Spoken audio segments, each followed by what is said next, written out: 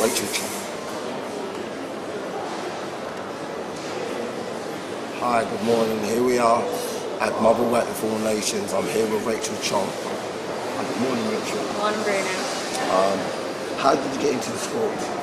It was when I was about 6 years old. My sister used to play at a local club down the road from ours, and my dad also used to ball plays, so I had the influence from that. And one day I just decided to go along with my sister, and I remember the first time I got a junior racket, a balloon, got put in the corner, got told to keep it up in the air, and I loved it straight off the bat. Yeah, it was brilliant. How old was that? It was about 12 years ago now. You've been playing 12 years. Yeah. Okay.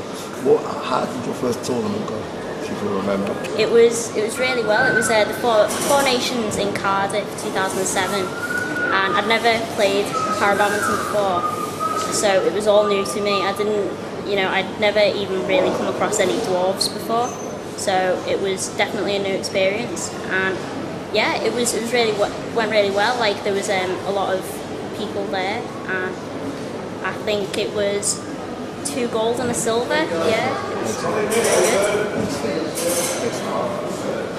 So explain to the people what your disability is, and if you play half or full. Okay, I'm short stature 6, that's the classification, SS6, and we play full court with a full height net as well. Have you played in different countries before?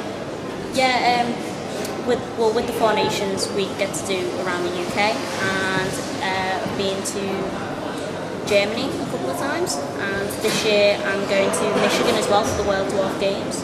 So very excited. Excellent, very excited. What support, if any, do you get from the sport? I don't get any support really. It's all funded by myself and my family. My mum and dad help me a lot, and they also drive me everywhere, as parents should. Yeah, so we pay for it all really. So how much would you say, I believe that you're a top player? What's your ranking?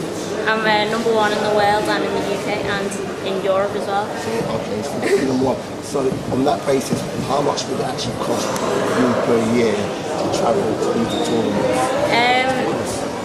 Well, like Michigan alone, that's going to cost over £1,000. So, okay, that only happens once every 4 years. But I think I would like to go to more international tournaments. So I am thinking, it would be quite a high figure. I mean, I wouldn't mind if we got some support and we paid for the rest. But at the moment, we don't get any, so it makes it difficult to go to all the internationals. And which was your toughest match today? I'd say it was, I think, because I'd say I'm not much of a singles player, so it would be a singles final probably. Sometimes I don't remember them very well. I try to forget them sometimes if I'm not playing too well. But yeah, it would be probably singles. Do you remember which one it was? In the Europeans, that was quite hard, and I vaguely remember the World ones. That I know they were quite hard, and it was a player that I don't often play against. She doesn't come to many of the tournaments, so I wasn't accustomed to her style of play, and she was quite strong. Yeah. Which country was she from? She was from England. Yeah. But she doesn't go to many events. She went to the first Four Nations that I went to. But after that, she didn't come to any more, which is a shame.